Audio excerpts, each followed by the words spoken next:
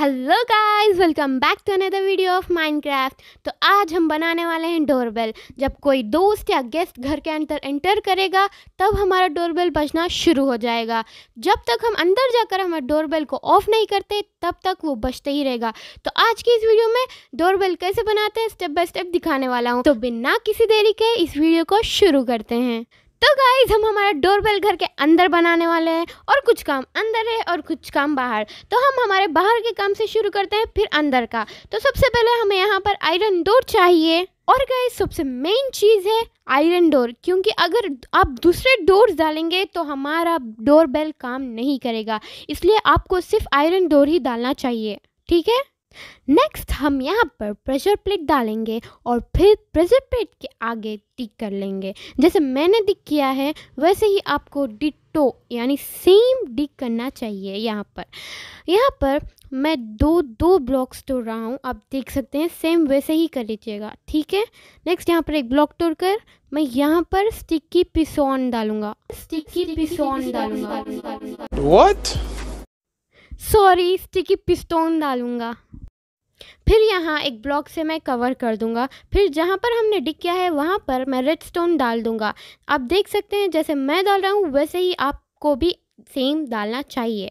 Next ऊपर मैं block से अच्छी तरह से कवर कर दूंगा, जैसे स्टार्टिंग में था वैसे ही कवर कर दूंगा। तो यहाँ पर हमारा बाहर का काम हो चुका है। अब अंदर का काम शुरू करते हैं। जहाँ पर मैंने स्टिकी पिस्टन डाला है वहाँ पर ही मैं डिक कर लूँगा। जैसे आप देख सकते हैं सेम मेरे ही तरह आपको डिक करना चाहिए। मेरा थोड़ा बहुत डेकोरेशन ख़राब हो रहा है पर कोई नहीं, चलेगा। और यहाँ पर मैं जल्दी से डिक कर लूँगा। मैंने जितने ब्लॉक्स डिक किए हैं ना, सेम उतने ही ब्लॉक्स आपको भी डिक करना चाहिए, ठीक है।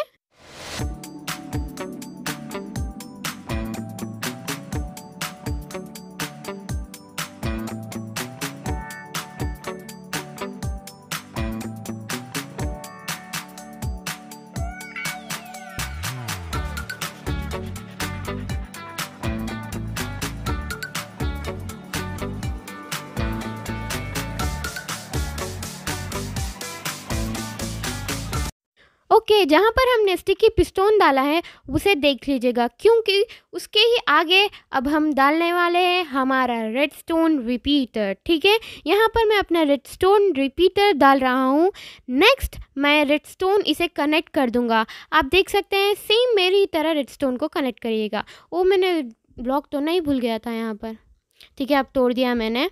अब नेक्स्ट यहाँ पर मैं रेडस्टोन रिपीटर डाल दूँगा और रेडस्टोन से इसे कनेक्ट कर दूँगा। सेम मैं जैसा रेडस्टोन कनेक्ट कर रहा हूँ वैसे ही आपको भी करना चाहिए। फिर से यहाँ पर रेडस्टोन रिपीटर डाल दूँगा।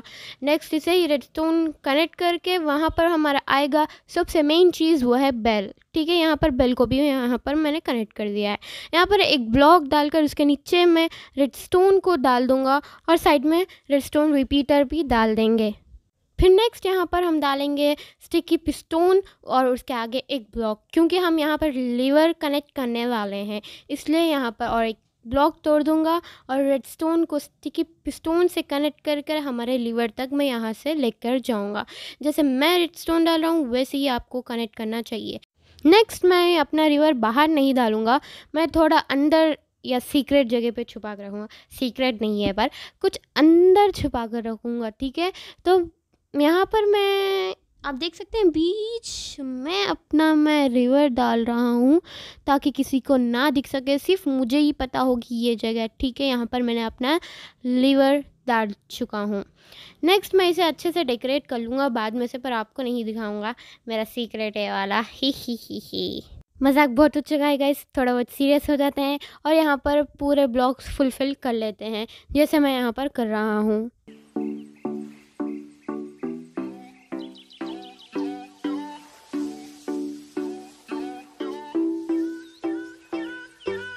ओके गाइस, हमारा ब्लॉक डालना हो चुका है यहाँ पर, और 2 ब्लॉक्स तोड़ूंगा क्योंकि हमें यहाँ पर रेडस्टोन से हमारी लाइट भी कनेक्ट करनी है। इसलिए यहाँ पर मैं एक स्लैब डालकर उसके ऊपर एक रेडस्टोन डाल दूँगा और रेडस्टोन नीचे जो हमने डाला था उसे कनेक्ट कर लेकर ऊपर लेकर जाकर मैं हमारा लाइट्स डाल दूँगा, ठीक है।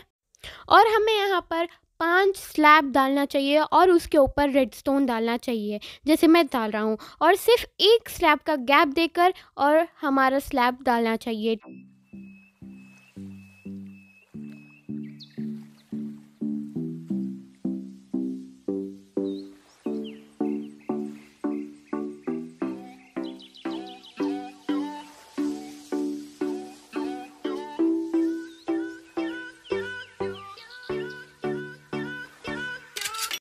ओके गाइज, मैंने यहाँ पर स्लैब और रेडस्टोन डाल दिया है। अब नेक्स्ट यहाँ पर मैं रेडस्टोन रिपीटर डाल रहूँगा और यहाँ पर रेडस्टोन से इसे कनेक्ट कर दूँगा। और हमें यहाँ पर हमारी रेडस्टोन लैम्प डालना है, इसलिए यहाँ पर एक ब्लॉक तोड़कर रेडस्टोन लैम्प डाल दूँगा और 2 ब्लॉक छोड़कर यहाँ पर रेडस्टोन लैम्प डालूँगा। जैसे मैं लैम्प डाला हूँ वैसे ही आपको भी डालना चाहिए। नेक्स्ट इसे मैं हमारे रेडस्टोन से अच्छी तरह से कनेक्ट कर दूँगा। ठीक है, मैं यहाँ पर लैम्प से कनेक्ट कर दूँगा हमारा रेडस्टोन। ठीक है गाइज, हमारा यहाँ पर ऊपर वाला पार्ट हो चुका है। तो अब नीचे जाकर देखते हैं कि हमारा डोरबेल काम कर रहा है या नहीं।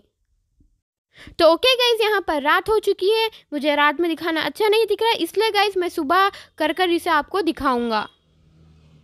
तो सुबह हो चुकी है गाइज यहाँ पर। जो अब हम हमारे डोरबेल को टेस्ट कर देखते हैं।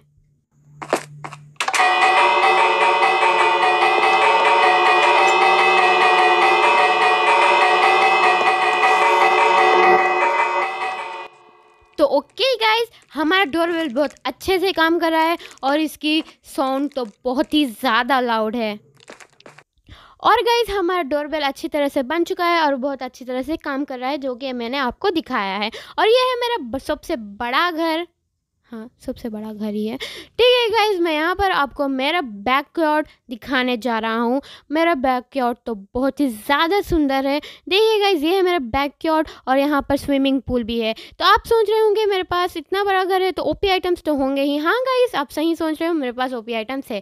तो यहाँ पर मैं आपको ओपी आइटम्स दिखा रहा हूँ। यहाँ पर मेरा चेस्ट मेरे किचन में है। तो गाइज चलते हैं किचन में। हाँ, पहुँच चुके हैं। तो ये है गाइज मेरा चेस्ट और इसमें है बहुत सारे ओपी आइटम्स नहीं है। पर कोई नहीं गाइस, अगर आप इस चैनल को बहुत ज़्यादा प्यार करेंगे तो मेरे चेस्ट में खुद ब खुद ही ओपी आइटम्स आ जाएंगे। इसलिए इस चैनल को बहुत ज़्यादा प्यार कीजिएगा और सब्सक्राइब कीजिएगा इस चैनल को और लाइक कीजिएगा इस वीडियो को और शेयर कीजिएगा और साइड में जो बेल आइकन होता है उसे दबा दीजिएगा। आज की वीडियो में बस इतना ही। मिलते हैं अगली वीडियो में, तब तक के लिए बाय बाय।